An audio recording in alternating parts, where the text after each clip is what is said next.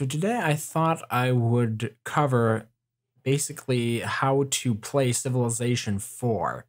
And I will try to come at this from the perspective of somebody who has played Civilization 5, although not a whole lot in comparison to Civilization 4. But I'm going to try to explain some of the differences between the two games, as well as pretty much give you a sound foundation on how to start, because I recently started a playthrough of the 1000 AD scenario in Civilization 4, and some people might not be aware of even how the game is played because it is kind of old. It was originally released in late 2005, which by today's standards, I mean, that's over a decade ago.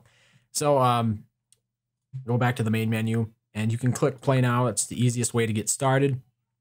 And first, we're going to have to select a map, and there are a lot of different maps, but I'm just going to choose a fractal for this one. It will give me an unpredictable map type. It will be randomly selected from the various available ones, and we're going to see how that works. Now, onto the second screen, we have the world size, temperate, climate, tropical. We have all different sorts of settings for the various climate. If you have a temperate climate, that's pretty much the standard. Tropical, you'll have more jungles. Arid will be more deserts. Rocky, of course, more mountains. And cold, more tundra. Then you also have the sea level, low, medium, high, basically controls how much land is on the map and how much water is on the map.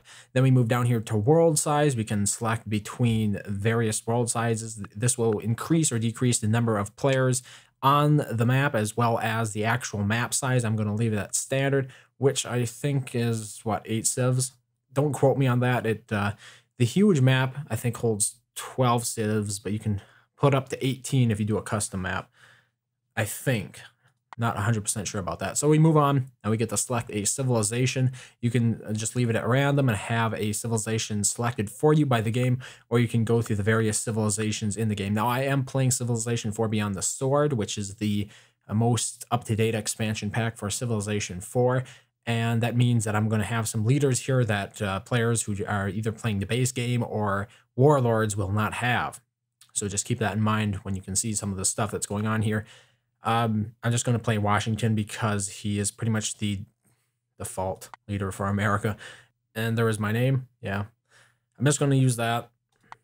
And I mean, if you want to change things here, these are your details. You can rename your empire what you want. I'm sure some people will come up some hilariously dirty stuff in there, but you know, to each their own. Anyway, we're going to move on to the next screen here. The game snapshot just gives you a brief rundown of the world you're going to be playing on, the civilization and leader you're going to be playing. And here you can also select the difficulty and the game speed. Now, quick game speed really doesn't allow you to experience the fullness of the game. Marathon, of course, is the ideal one where you really get to experience the different eras. But normal, I think, for the average player is the perfect place to start. And then probably Noble. If you've played any of the other Civilization 4 games, Noble is probably a good starting point, really, unless you're... Because anything below that, it becomes ridiculously easy to win, based on my experience, even though I seldom play above Noble because I'm not really looking for a challenge. I know a lot of people play these sorts of games looking for a challenge. In Civilization 4 Beyond the Sword, which is the expansion I'm playing, it is a 4X expansion game. You're supposed to build up an empire to stand the test of time, of course, much like the other Civilization games. So the game has finished loading already. Here we have the welcome screen. It basically just tells you what you're going to start off with. We start with fishing and agriculture. Our unique unit is the naval seal, which would only come into play much later in the game, as well as the mall, which replaces the supermarket. Again, both of these, one is a unique unit and the other one is a unique building, and they both come into play much later in the game. So we don't have to worry about them yet. So I'm just going to click continue, and here we are on the map. As you can see, we can adjust. Here we have in the lower right corner, we have the grid, so we can see the tiles. We also have the resources button, which will show you all the natural resources. Now, it is ideal to found your city near natural resources so that your city will grow and be much more productive than it normally would when you just have your average tiles. To see the yields on these tiles, you can either press Control Y or click the toggle yield button, also here in the lower right corner of the screen, like so. Now, unlike Civilization 5, food is represented in Civilization 4 in the form of bread. And slices of bread, each slice of bread well, 2 slices of bread feed one populace in your city. If you see a loaf of bread, that means there are 5 individual pieces of bread in that. But I'm getting a bit ahead of myself talking about cities since we don't even have one yet. Now, this unit that I've just selected here is a settler, and it will allow us to build a city. So once you have your settler selected, now ideally you would want to settle near to resources right away. Unfortunately, in this area that I've currently been placed with the settler, there is no resource immediately within my working range, but there is a floodplains. And as you can see, me moving down one to get the sheep would be of no benefit because I no longer would have access to this. Well, I would have access to this floodplains here, but I would lose me a turn in the process of moving down there because it is a forested tile, which will require me to spend 2 movement points, and the settler only has 2 movement points, so I will not be able to move again. So if you want to see how far your unit can move, unlike in Civilization 5, you cannot just drag it out by right-clicking. You have to click the little Move To button here, or press G, and it will bring up the Move To, sort of the pathfinding route there. So what I'm going to do is I'm going to build a city right here. It is currently on a hill and is currently next to a river. Both of those are important things. Since my city's on a hill, it will be much more difficult for my enemies to capture it because it receives a plus 25% defensive bonus. And since it is next to a river, I believe it receives 2 additional health, which is going to be important early on in the game for growing our population. Because health, when it becomes overly unhealthy, what will happen is the consumption, your city will consume more food than usual. One additional food per unhealthiness over the health limit. But see, now I'm talking about concepts that are not really familiar to anybody who hasn't played Civilization 4 before, and that might be strange territory for you. So I'm simply going to go ahead and click the Build City button here in the taskbar. And we have now founded Washington. If you want to name your settlement something else, you're given the opportunity right here.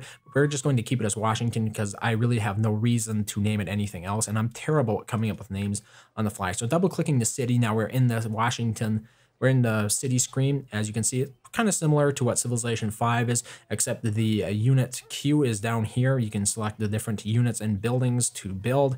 The buildings currently in the city are on the left side instead. And like what I was talking about here, one of the biggest changes from Civilization 5 in Civilization 4 is the health and happiness system.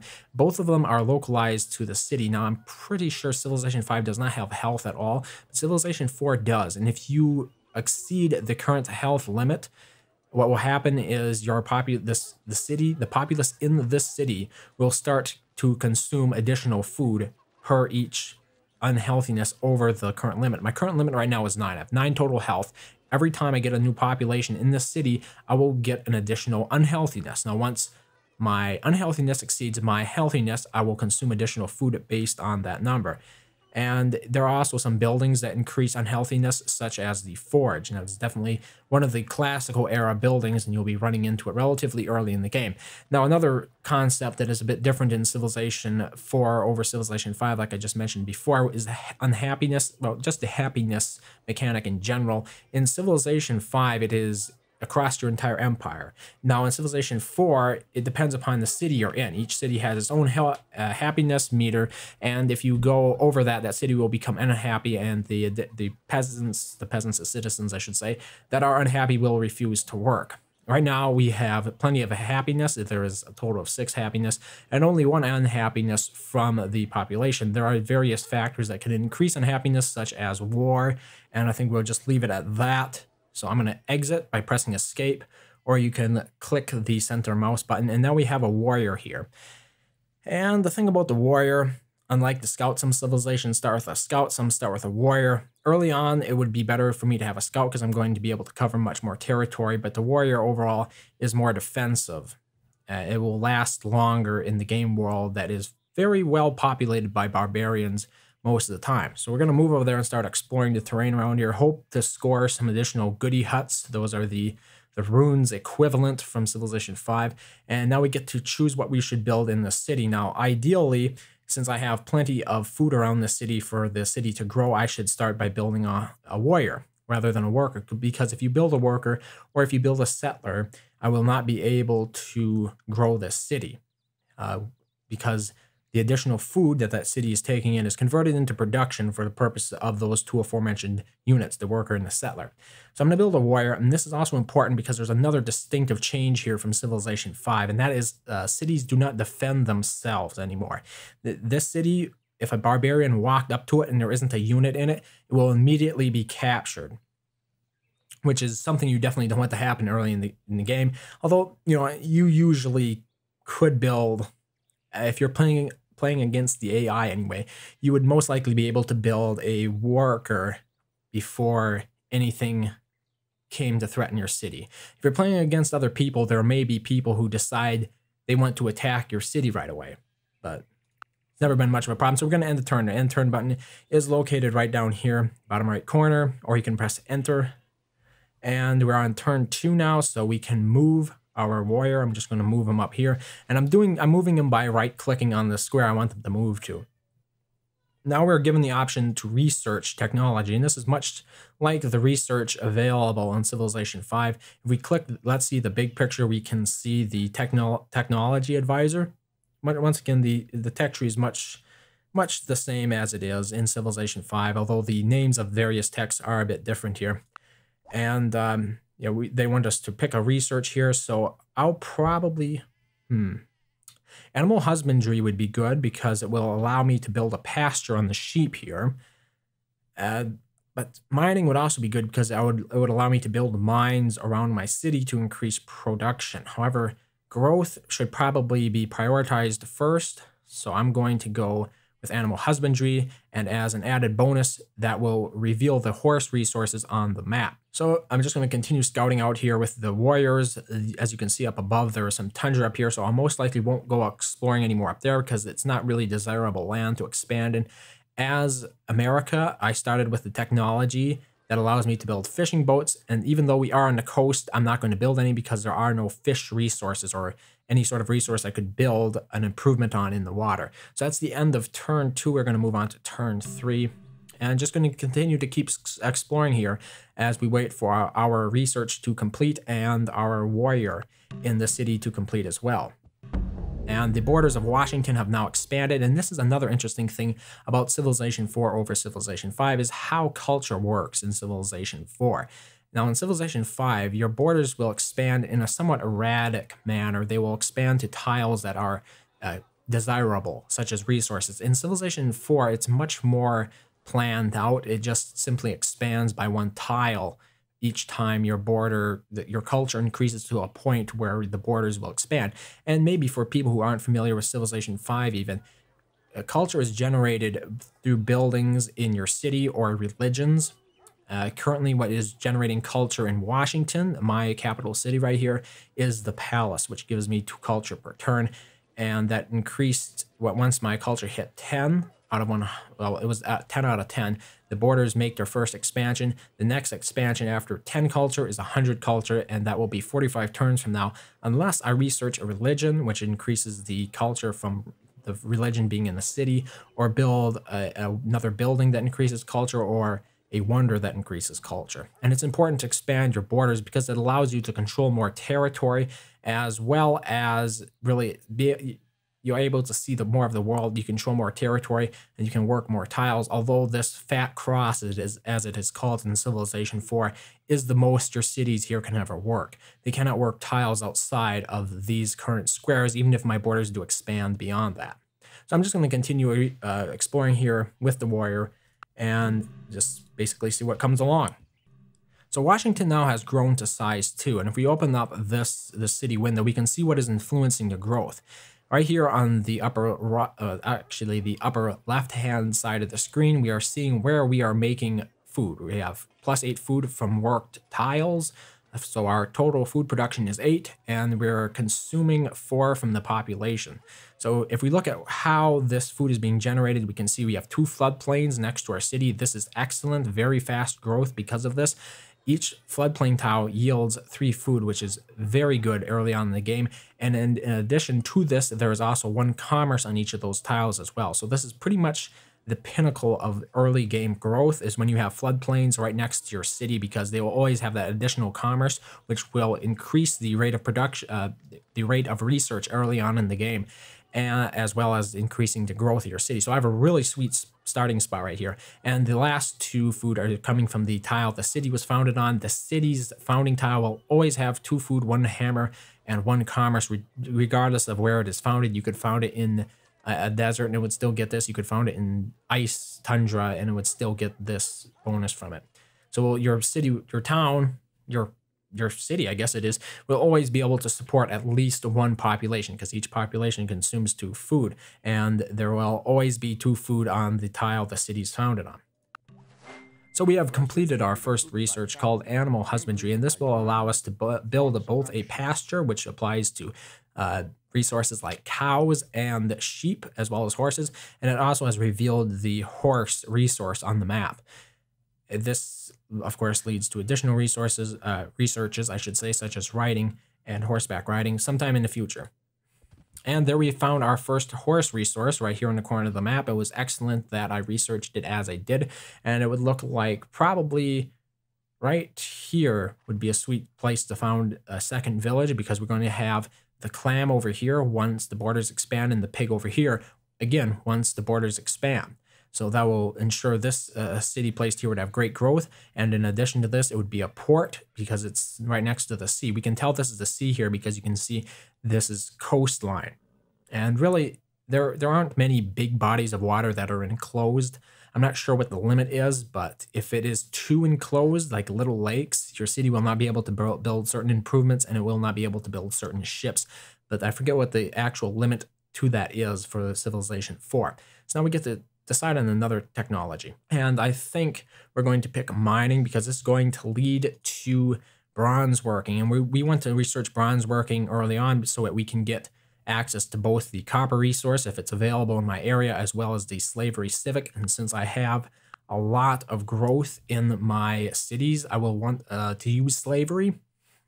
And that is because it will allow me to hurry production of buildings for population. I'll be able to exchange population for production, essentially.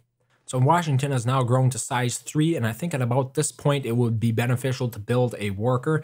I have 1 turn left before my warrior is completed, and then I will begin work on the worker. Okay, here we have the worker. I mean, right there we have the warrior. Now what I did, and I didn't quite explain this early enough, is I clicked the fortify button. It is important to fortify at least 1 unit in your cities at all times, because as I mentioned earlier, the cities can be captured with a single enemy unit entering its square in Civilization 4, unlike in Civilization 5 where cities have some sort of native defense.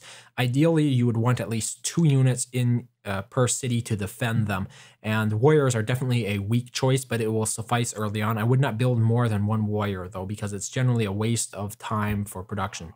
Now unfortunately, the city has started an additional warrior, and this is because I'm playing with a certain mod that gives the user interface additional information. It basically automates a lot of tasks, and unfortunately that is a consequence of that. Overall, it does not influence the play of the game. The game is exactly the same. It's just it has user interface enhancements and allows you to see like more information without having to dig for it. So that's not going to be a problem for anybody who is actually playing the base, playing the game without the mod that I'm currently using, the interface mod, because that's all it is. Just changes the interface a bit.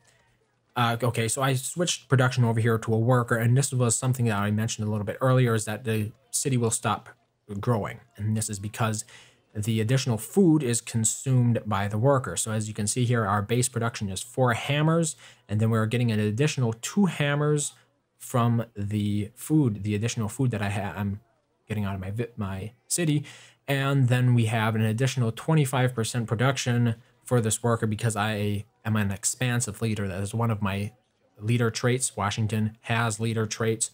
As you can see by hovering over the flag here, I'm expansive, which gives me an additional 2 health per city, 25% faster production of workers, and double production speed of both the granary and the harbor. And that will come into play during the game. And the thing is, different leaders have different traits, so you really can't predict any. I mean, if you're going to be playing Washington, your experience here would be similar to mine, but if you're playing any other leader, you'd have to look at their own unique traits. And now we have met our first other civilization. As you might notice, the leader, it's a little bit different. I think some people laugh at some of these animations. They think it's It's terrible. I personally like the smaller format instead of having to load an entire screen, but that is personal preference, and I can acknowledge some people enjoying the increased fidelity of the larger, more set piece and epic style leader interfaces.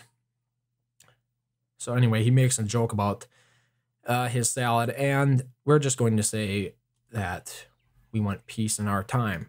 Okay, I've completed my second technology, mining, and this will allow me to build a mine on top of hills, as well as allow me to research bronze working. I'm just going to move my worker there. I mean my wire. I keep calling my wire a worker. That is a wire. I'm currently building a worker. Next, I'm going to research bronze working. Now, if I wanted to go for a religion, I'd probably want to research mysticism. And it might actually be beneficial for me to try for a religion, because the religion mechanic is rather unique in Civilization 4 as opposed to other Civilization games. Pretty much the most in-depth religion system. So I'm going to go ahead and research mysticism. Now, I'm not going to be able to found Buddhism, most likely. Okay, there it is. Speak of the devil. Buddhism has already been founded, but hopefully we can either hit Hinduism or Judaism. Yeah, most likely we're going to... On second thought, if we go for Hinduism, if we miss it, we will still get Judaism, and very few people researched that. Very few AIs researched that far, it seems like. Nature herself has imprinted on the So we have now completed mysticism, which unlocks both the monument building and the Stonehenge wonder. And it will allow us to research Hinduism as the next technology. There we go. Actually, polytheism is what we're researching as a technology, but it will found the religion Hinduism if we are the first to successfully research it. And I'm hopeful that we will be, because we actually have the additional commerce from these two tiles right there. And the benefit to really founding a religion in this game is it increases the culture in your cities. Oh boy. All right, now I'm sandwiched here in between two barbarians, but we should have a couple of free wins, so I'm not too concerned. Yeah, both of them attacked, and we won. But attacks after this from the barbarians, and maybe I didn't explain the barbarians too well right there. There are various units in the world that do not belong to any civilization. They are called barbarians, and they will generally just spawn in the areas of the map that are not currently civilized. In other words, they're not within a civilization's line of sight of their borders. So now here I've completed my first worker, and you can see the game is already suggesting tiles I should improve. I could either improve the floodplains, or I could improve the sheep resource. Now, I don't think I can actually build cottages. Cottages is what you usually put on floodplains. So I'm going to go ahead and go to the tile over there and build a pasture first. So now that I've completed a worker, I probably should build a settler next. It is a good question. It's pretty much a tie between a building and I would like to have built an archer next, but we're going to build a settler instead. And they actually beat us to Hinduism. Okay, we are going to continue on this line and try to hit Judaism. I just got attacked by a lion, a barbarian lion, and maybe this is something else I should explain. Your units can heal after being attacked. So that's what I'm doing there. 4 turns, units heal faster in friendly territory, slower in neutral territory, and very slow in enemy territory. Since this area is not controlled by any civilization, it is considered neutral territory, and therefore the rate of healing is just slow.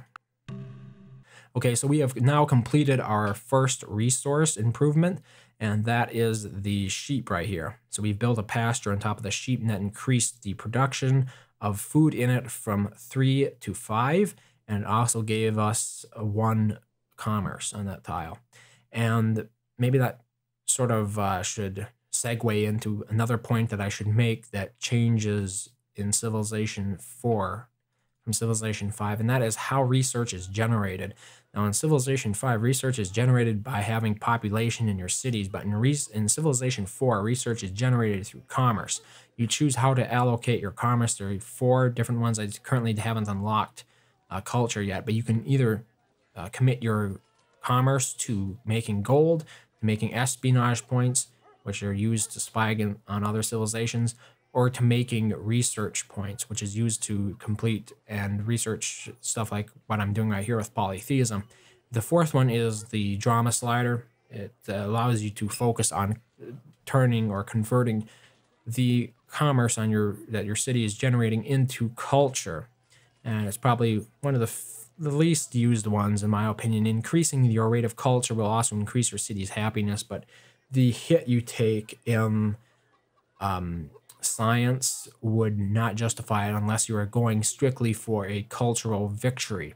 And it is really the only case when that would be justifiable to use that. And then the espionage, as I pointed out. So we're going to take a look at the espionage. You can dedicate commerce to this to increase the amount of espionage you make. Right now, we only have met Julius Caesar, so he's the only one that we can actually dedicate or allocate espionage points towards. However, as we meet more civilizations, our espionage points are going to be stretched a bit thinly. There are various benefits to having espionage points, such as in this case, I can now see his demographics, which are on this window. Right there, the demographics bar. But I think that will pretty much conclude it for episode 1 of my Civilization 4 tutorial. I will pick back up later, and I hope to see you then.